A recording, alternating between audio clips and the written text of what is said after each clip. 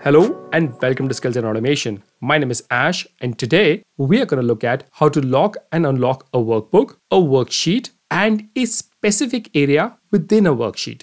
I like to use this technique to protect the integrity of the worksheet and the data. Let me explain. So suppose we want the user to fill out a standard template and our intention is to read that template programmatically. If we send them a normal Excel file, they could tamper that file by deleting some data, adding a filter, or hiding some rows. That would make it difficult for VBA to read through the returned file. Hence, in such cases, we can prepare a file where everything except the input areas is locked and send it to the user. They can then fill out that template and send it back to us. And now we can get VBA to confidently read through the file, knowing that no aspect of it has been tampered with. In fact, I'll be posting a full workflow video in this context where we send out log files to users, collect their responses, and reconcile it back to our original data set. So do watch out for that video. This video though is a standalone video where we'll cover the various aspects of locking and unlocking files and worksheets. So first up, let's look at how to lock a file or an Excel workbook and then open that locked workbook through VBA. Let's look at a worksheet. We have some data here in our worksheet. We're going to copy and paste over this data into a new workbook and save that file with the password. Let's go to the VBA editor, Alt F11, create a new module, and let's create a sub. We'll save the file that we're going to create in the same folder as this macro file. We can grab our current folder path using this workbook.path. Let's first declare a variable to hold the file path and assign it the value of this workbook.path. Let's declare some variables for the new workbook, worksheet, and file name.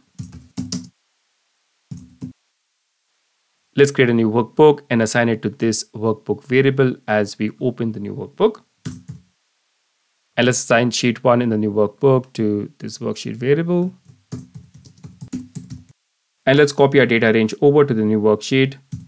So this is just the worksheet code name of our data worksheet. And we'll just copy the current region and paste it into cell A1 in the new worksheet. So let's assign a name to a new file. We'll call a new file locked file. However, while saving it, we need to supply the full file path, which is the folder path of our current workbook. And don't forget the backslash. And let's save the file now.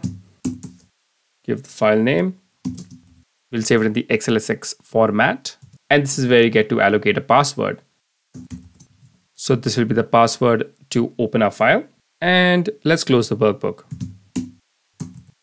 Okay, let's test the code. First, let's just check the folder on our computer. This is our macro and this is our current folder path. So our file is going to be saved out here. Run the macro, go back to the folder, and we can see our file has been saved. Let's open it.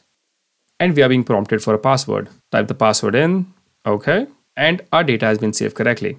Okay. Now let's open the same file through VBA. Back to our code. We'll build a new sub for this. Make some space. So our task is to open the file that we had locked and saved previously. So let's grab the folder path. I'm just going to copy and paste in code that we have already previously seen. So the file path is the path of our current workbook. And we can grab the file name as well. And let's assign the file name. Don't forget the extension. Let's open the workbook. So we'll assign this workbook variable to the file that we are about to open. Provide the file name. And let's provide the password. Actually, let's try opening it without the password and see what happens. Okay, let's just try and open the workbook as is. Play this macro. And we are prompted for a password. Macro will error out if we hit cancel, which is fine. So let's feed in the password. And let's try and open the file now. The file is opened and we weren't prompted for a password. Great. Let's move on to locking and unlocking sheets. In this section, we'll perform the same operation as previous, but instead of locking the file, we'll lock the worksheet. We'll also look at one more option where we open a file with a locked worksheet, unlock it, edit some data, lock it back, and close the file. So back to our code. In the first sub, let's just save a file with a locked worksheet. So just to be clear, we're not going to lock the file. We're just going to lock the worksheet that we're pasting data into. Create a sub. And it's pretty much the same code as last time, except the part where we lock the worksheet. So let's just copy this over. We'll just make 2 changes. First up, we will put a lock on this worksheet. Dot protect. And we need to provide a password. And since we're not locking the file itself, we can remove the password parameter. Let's run this macro. Let's open it. So we weren't prompted for a password when opening the file, but let's just try and edit one of these cells, and we're not able to do so. So great, everything's working well. Moving on to the next task. So now we're going to open the same file, unlock the sheet, and edit a cell. Create a new sub, put in some space. We can again reuse the previous code for opening the file. Let's just take this and paste it into a new sub. We don't need to provide the password. Let's declare a worksheet variable and assign it to sheet 1. Okay, so what we're going to do is edit cell A1 in this sheet that we're about to open. We'll just change the background color to red. First, we need to unlock the sheet, edit the cell, and then lock it back. We'll use the unprotect method of the worksheet object. It's asking us for a password, which is the same password that we had given up here. And let's edit cell A1. So we're just changing the background color to red. And let's lock the sheet back up. Just copy this code, paste it back in, save the changes to a workbook, and close the workbook. Okay, let's play out our code. Go back to our folder, open the file. Our cell A1 is now red and the worksheet is still locked. Before we move on, let's look at one more scenario. Now, let's imagine there is large amounts of data in this file. In fact, let me show you what I mean. Okay, so I've added in some more data. Suppose we're sending this file to a user. We would be able to provide a better experience to the user if we could just keep filters on the top and lock the rest of the file. Let's try and do this manually first. So the way to do it would be to come to a worksheet tab, right click, go to unprotect sheet, and let's lock it back, protect sheet.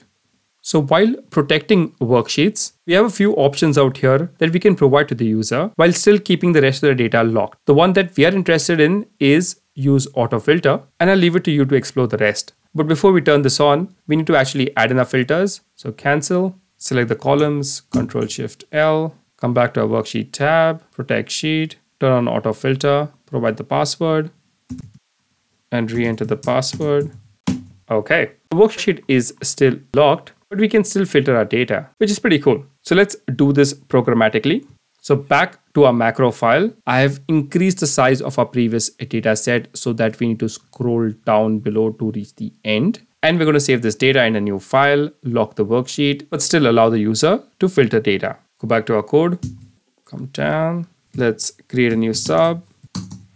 We'll just use this same initial code to save the workbook and lock the worksheet. Paste it below. We're just going to make 2 changes. After we paste the data and before we lock our worksheet, we'll add in a row where we add in the filters. So turn on the auto filter, and while we're locking the worksheet, we'll add in one more parameter, that is allow filtering is equal to true. Okay, let's run this code. My bad. We need to apply auto filter on the range and not the worksheet. Let's stop and play this again. Come to our folder, open the workbook. The data has been saved. The worksheet is locked, but we can still filter on the data. Cool. Moving on, in the final section, let's look at how to allow the user to access or edit parts of the worksheet while keeping the rest of the worksheet locked. So now what we're going to do is create a new column called comments in the last column of data when saving it. And we'll allow the users to edit cells in this column, but only as far as the data range extends. Let's code this in. We have a sub here, and we can just reuse the code from our first sub when locking a worksheet. Copy and paste it in. So after we paste in the data, let's do a couple of things.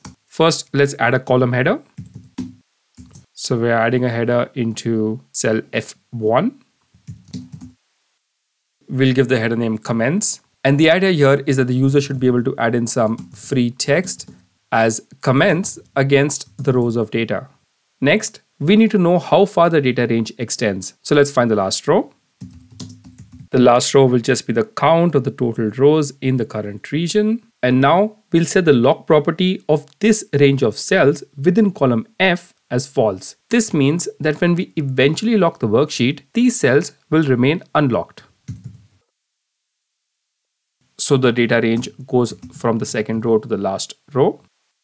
And we'll set the locked property to false. And the rest of the code remains the same. We'll go on and lock the worksheet and save the file. Okay, let's run this code. Go and check out a file. So a new column has been added. The worksheet is still locked, but let's come to the data range within column F, and we are able to add in some free text. Great. Okay, so there is one thing that I missed out mentioning when it comes to logging worksheets. If we were to send this file as is to a team member, expecting them to fill out their comments in column F, we will end up making that team member extremely frustrated. So there is nothing wrong with the code that we have covered so far. We just need to add one thing. Let me show you. The dates are not visible in the first column. And the obvious reason for this is that the length of the date field exceeds the default column width. And if the user receiving the file doesn't have the password to unlock it, they won't be able to increase this column width. So to create a better user experience, we should autofill the columns before locking them. Let's go to our code, come to the part after we have pasted the data, and we can add in our code anywhere before we finally lock our worksheet. So let's add the autofill method to the columns object. And that's it. Let's run our code now. File has been created. Let's open the file. Yes, that definitely looks better. And if you wanted to go the extra mile, you could add a custom width to column F if you're expecting the comments to be quite lengthy. But I'll leave that to you to explore. And I'll make sure that I add this autofill code when I post these files and code online. And that was the video. We saw how to lock and open locked files and worksheets. As I'd mentioned at the start of the video, we'll be relying heavily on this technique when we do a project to send and receive responses. Please check that video out if you're interested, and I'll put the link in the description below. And that's it from me. I'll see you in the next video.